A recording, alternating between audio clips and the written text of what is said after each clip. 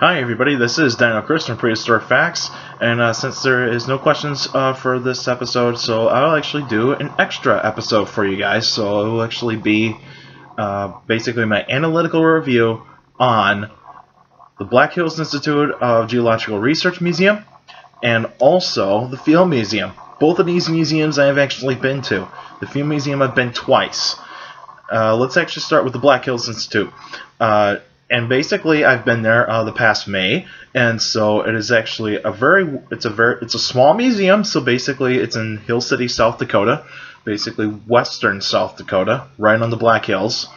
And basically, what this museum does actually have is basically they have a load of skeletons. They have a really amazing collection of skeletons that they have there. The most famous skeleton they actually have there is Stan the T-Rex, the second most complete Tyrannosaurus Rex ever found.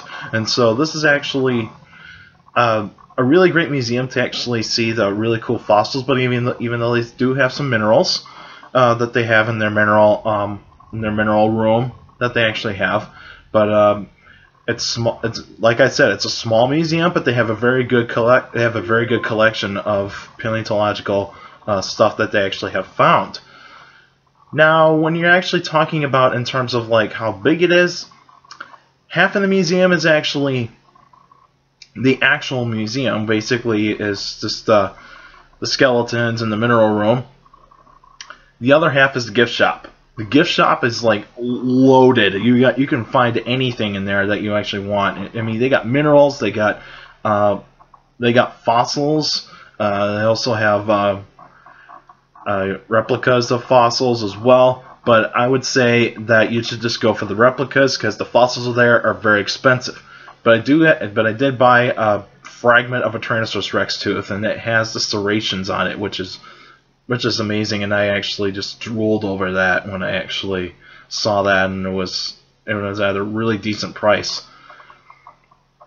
And so I would actually give that museum basically 3.5 out of 5. So I mean, it's not a bad museum, but even though it's small, so it would actually be fine for it's like a starter museum that you actually want to go to, because since it's not really a natural history museum, and so it's actually owned and run by Black Hills Institute of Geological Research president Peter Larson. And now he has been known to actually have some troubling things that he's done in the past. But even though, just make sure that just to let you know, he's not there all the time. So basically, he's like anywhere that he can actually go find fossils. But basically, that's what he is. He's a fossil collector, and just be wary of some things that have probably gone around. But don't ask the residents anything about like Sioux or anything like that, because they have very strong opinions about it. But even though it's a good museum, I would give it 3.5 out of 5. Now for the Field Museum of Natural History in Chicago, I've been to this museum twice. I've actually been to the first time I've been to the museum was when I was 12 years old, and that was the first time I got to see Sioux. And that was amazing to see Sioux. And when I was a kid, I was just in awe of the size of Sioux, and also how much pathology there is on her bones, basically on the skeleton. And back then, the museum was a little bit different. But basically, it was just because there wasn't really that much of a movie theater at that time, and also the dinosaur hall was on the parts of the dinosaur hall were actually on 2 different floors. So it was actually like the entry, basically the main hall, right around where Sioux is.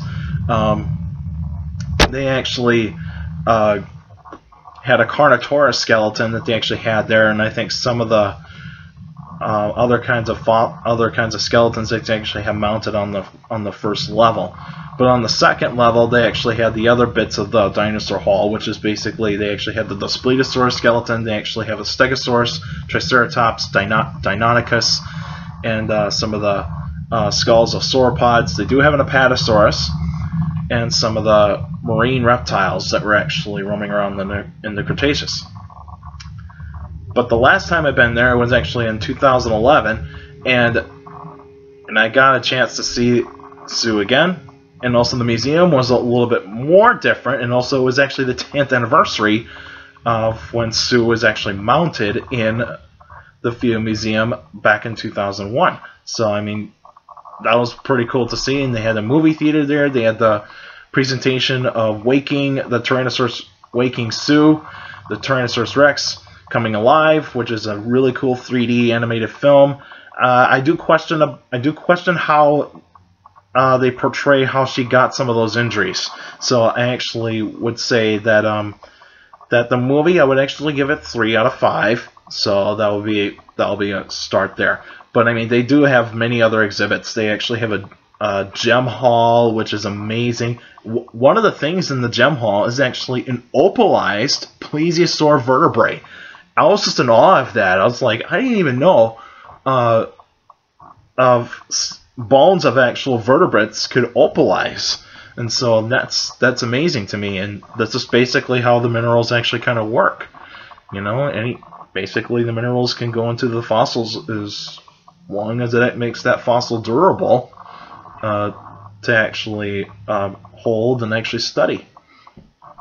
But of course, all the gems are in a glass case, so basically you can't touch them. So basically, that's basically off limits to touch the gems.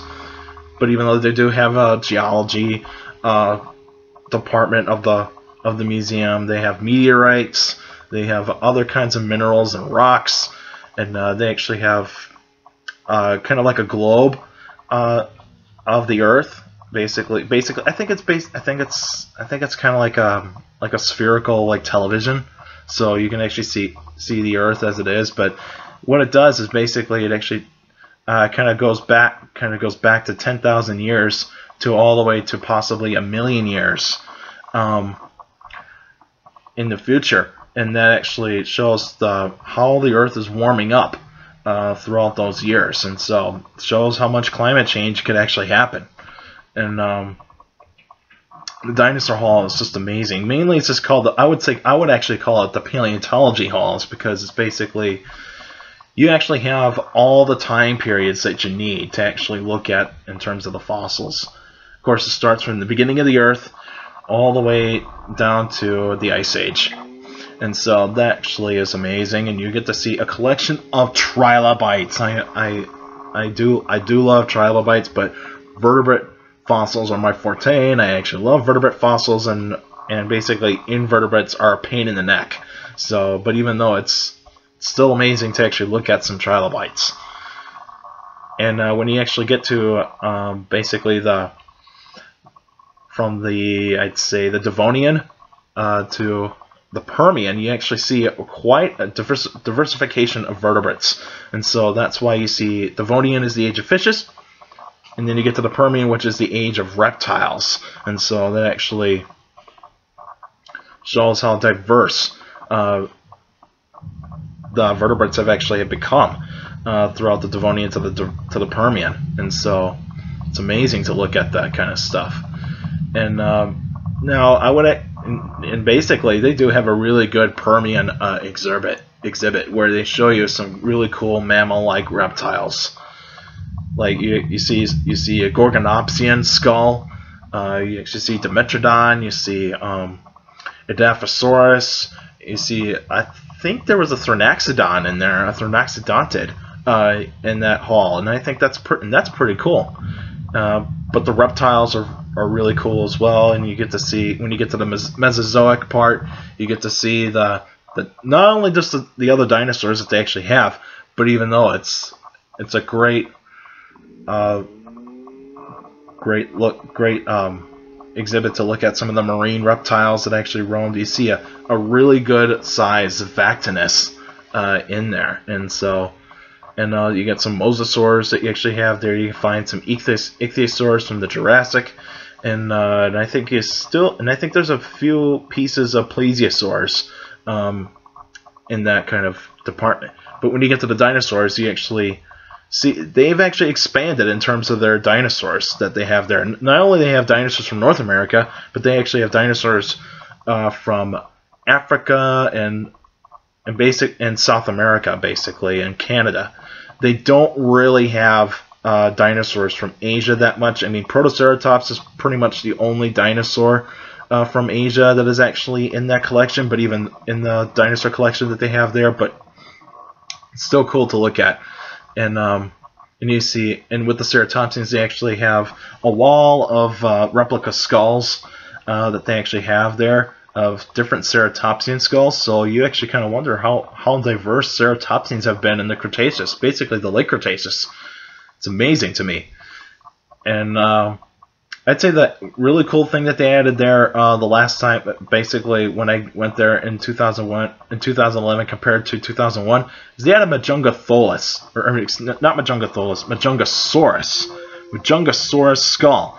And I've always wanted to look at a Majungasaurus skull, and that is just, I mean, when you get a close look at it, you understand why they call it, why they say this is the theropod dinosaur that a mother could love. I mean, it's an ugly looking skull. It's got all these pits and like cauliflower like bumpy structures on the skull, and it has the horn on top of its head.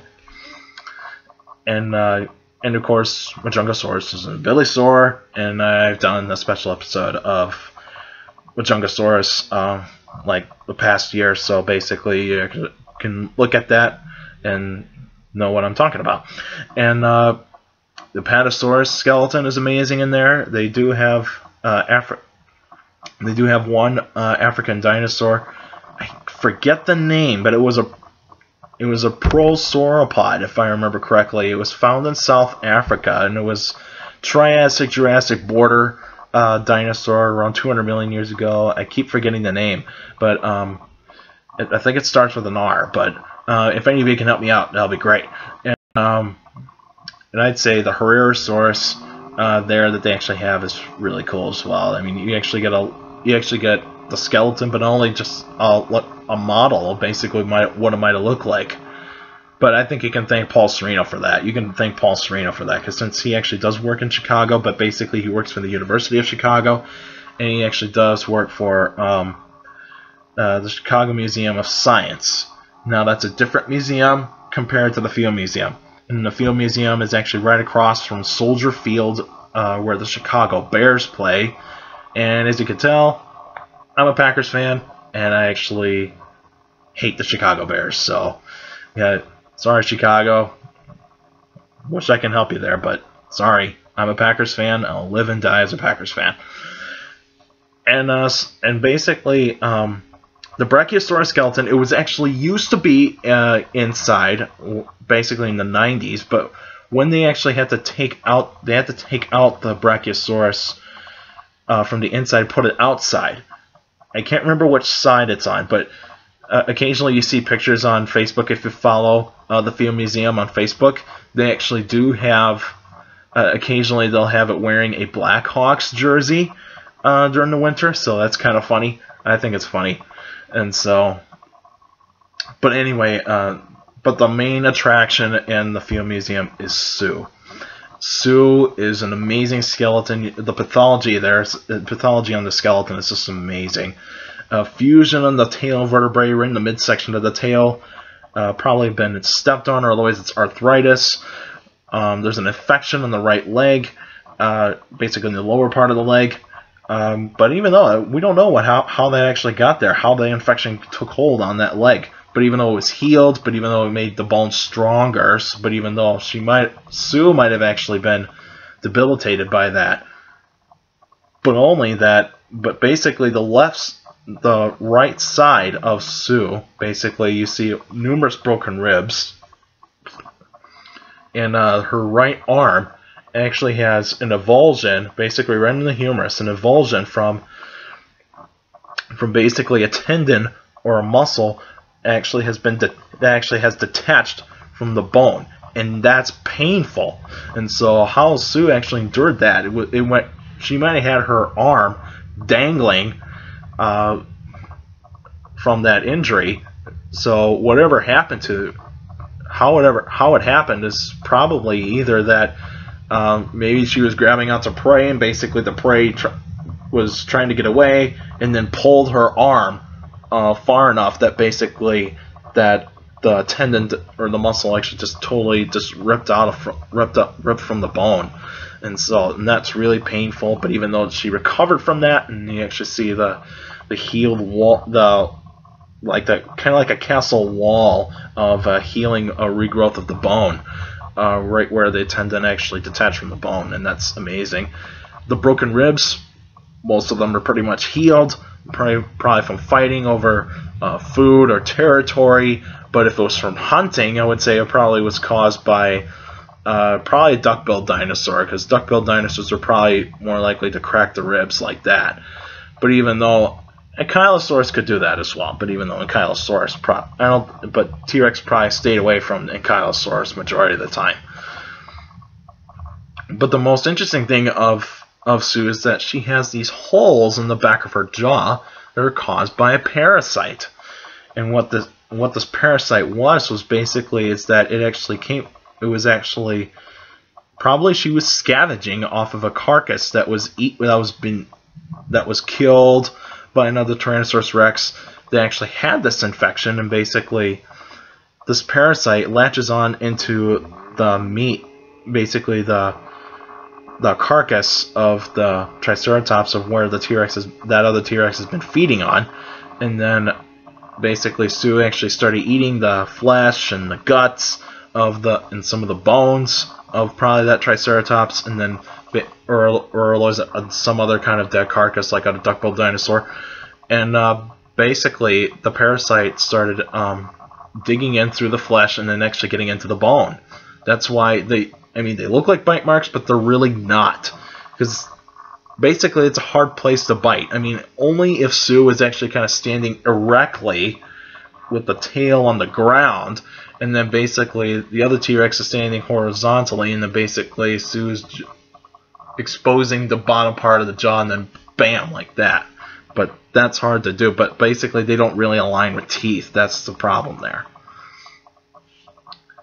But museum as a whole, I would actually give it a 4 out of 5. And then I'd say that's a really good rating for me, and it's a good place to look at Sue, and great place to look at the Dinosaur Hall and other exhibits as well. Go look at the other exhibits in the Field Museum. They're spectacular, and so you'd be in awe of how many exhibits they actually have. They do have special exhibits, but basically those are a limited time though. So, but anyway, so that's it for now, and so.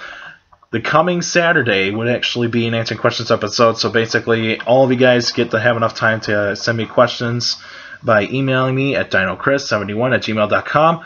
And basically, email's open 24/7, and also Facebook is open 24/7, which is Prehistoric Facts at Dino Chris on Facebook. Like the page, and you can actually submit your questions on the comment section on any Facebook post. And the comment section is the best place I can actually look at the questions. And you can also follow me on Twitter at the basically @ symbol CSGRALL in low caps. And I post some pretty cool stuff there. And make sure to take care of the people around you, and also for your younger people out there, make sure to listen to your parents, your teachers, and your guardians. Those are the best motivation you can have for a good education. It's very important to have a good education, because with a good education, you get a good job in the future. All right, that's it for now. I'll see you guys on the coming Saturday.